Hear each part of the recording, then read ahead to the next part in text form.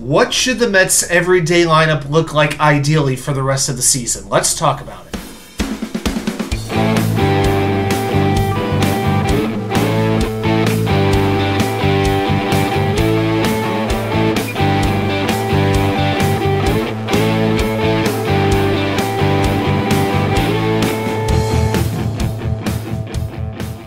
And well, welcome back to New York Sports WickerMedia. I'm Wa2K99. Thank you, as always, for taking the time to watch these videos. You know, it has become a daily ritual amongst New York Mets fans. The New York Mets post the lineup for the upcoming game that day or that night on social media, and Mets fans, without any hesitation, find something to complain about. Whether it's Danielvogelbach batting fifth, markvientos not being in the lineup, petealonso not being moved down, Danny Mendick being in, Luis Guillorme being in, jeffmcneil playing some weird position that he's never played before.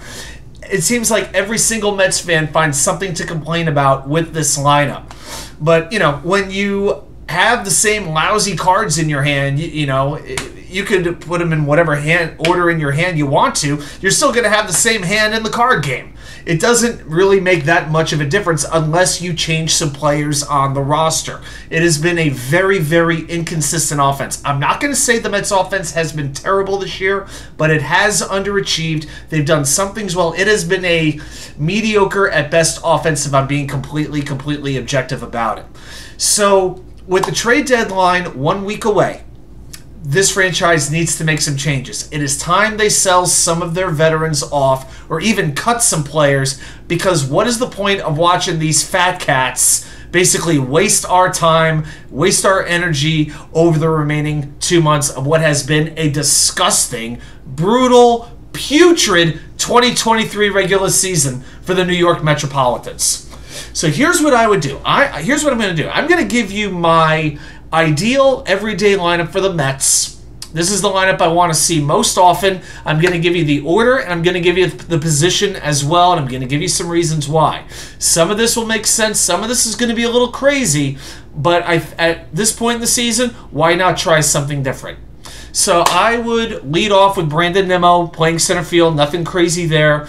You know, I really am impressed with the power that he's shown. He is striking out a little more than I would like, but I still love the speed. I love his ability to work out long at-bats. I'm not messing with it. Number two, I would put starlingmarte back in the 2-hole. Now that he's been on the DL, he's having some time to recover from his migraines and other things like that, his other issues. The one thing that Marte is doing well this year is stealing bases. Okay, he's stolen, I believe, 23 bases up until this point. You know, here's how I really feel about Marte. If you don't bat him second in that spot, I would actually put him all the way down in the lineup at 9. Because all he's been doing up to this point, he has been a glorified Billy Hamilton. That is what Starling Marte has been this season. But if he's healthy and he can show some signs that he can hit again, then I really prefer him in the 2 spot. I like having a 1-2 punch at the top of the order that has speed. 3, I would leave franciscolindor at shortstop. Not much needs to be said there. He's been hitting home runs. He plays every day. You know, the batting average is not great, but he does drive runners in. Now, here's where I get a little bit creative here. I have been really disappointed in petealonso this season. I'm not going to tell you he's had a horrible season, but his batting average, as we talked about on a recent video, has plummeted to nearly the 200 line. It has been getting worse and worse. He has, I believe, 4 home runs since he got plunked on the hand on purpose by Charlie Morton. I would move Alonso down in the order. All right, and I would put franciscoalvarez at cleanup. Even though he's been struggling a little bit with the batting average, you know, he's got a little bit too much of a hitch in his swing, but you know what? When he gets hot, he really has been carrying the Mets as well as anybody else on this offense. I put Alvarez at cleanup, and at 5, I put brettbaty. Now, the thing with Beatty, I want to break up the 2 righties. You know, with my 4 and 5, I like breaking up the lefty-righty combination. So I've got Beatty 5th and Alonso 6th. And Alonso can move back up to cleanup once he gets his batting average to a somewhat respectable. Can he get back to 230? You know, if Alonso can get back up there, then fine. I'm happy to move him back up. But I want brettbaty to get a lot of at-bats. You know, his strikeout rate has been high. He's been hitting the ball on the ground, but he's 23 years old. He's a good fundamental hitter, as he's shown in every level of baseball that he's ever played. I think Beatty needs a good amount of at-bats, and I want him in the middle of the lineup. I don't want him buried down at the bottom. So I want to go Alvarez 4, Beatty 5, and Alonso 6. Okay, Alvarez catcher, Beatty at third base, Alonso at first base. I'm not making Alonso my regular DH. 7th, I would put Jeff McNeil. I want the lefty behind Alonso. I want the contact hitter. I want to put McNeil in that spot, and I'd play him in left field. Okay? Because I got another player in mind to play second base. So McNeil is going to be batting 7th in this spot, and like I said, I am so disappointed with McNeil's batting average. You know, if he's not hitting 310 or 320, then he's not of much use, because he's okay at defense. He's an okay runner. He gives you next to no power whatsoever. It's really all about the batting average. I like Alonso and McNeil, you know, hitting back-to-back. I like putting them close together in the lineup, but I would drop them, and I want to give Alvarez and Beatty more of a chance. Then at number 8, I put in Markvientos, and I make him my everyday designated hitter. I don't care if the pitcher's lefty, if it's a righty, if he's ambidextrous, if the other team puts a T out there on home plate. Give Markvientos at bats. Now, this guy might fall flat on his face. There's no doubt about it. I'm not saying this guy's going to be the next great power hitter in baseball, but the Mets have absolutely misused him. He is another player who needs opportunities, and he needs to play every day. And finally, at second base, I would call up Ronnymauricio.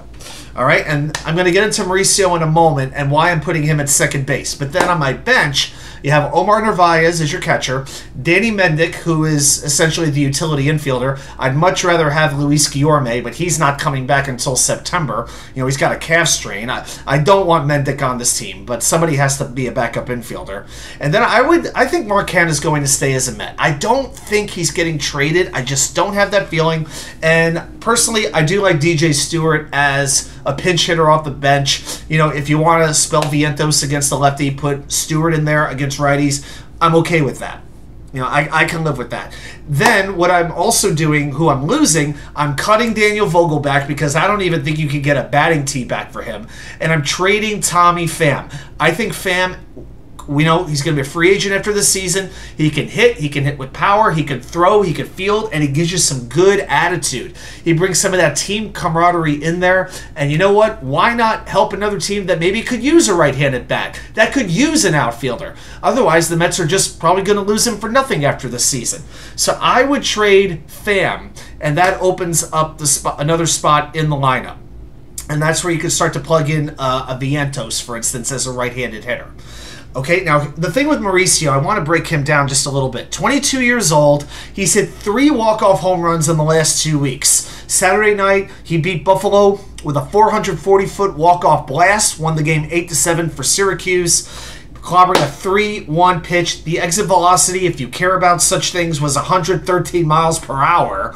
And for the season, Mauricio has 16 home runs. He's hitting .295, 56 RBIs, and an .851 OPS in AAA. He deserves a chance. Keith Law, one of the most respected baseball writers, has him in his top 30 prospects as of pretty recently. Mauricio deserves a chance to screw up. He really, really does. Now, as far as the position, here's why I'm putting him at second base, okay? Here's his count for the games he's played this season. 42 games at second base, he's made 9 errors, .952 fielding percentage. Shortstop, 25 games, 6 errors, a .939 fielding percentage, a little bit worse. Left field, forget it, 15 games, 1 error, but an .880 fielding percentage. All right, he's not an outfielder. He's a trained shortstop, but he is not going to play that position. To me, it makes sense to put Mauricio at second base, plug him in there for the rest of the season, see what happens. I have more confidence in Mauricio in terms of his natural athleticism than I do a Mark Vientos. If I felt Vientos was a better first baseman than Pete Alonso defensively, I would advocate for DHing Alonso. I'd have no problem with it. I would. Pete might. That could be a problem, but believe me, I've seen Vientos play in person at third base. When Syracuse came down here to Norfolk and played the Tides, you do not want Vientos playing third base. No.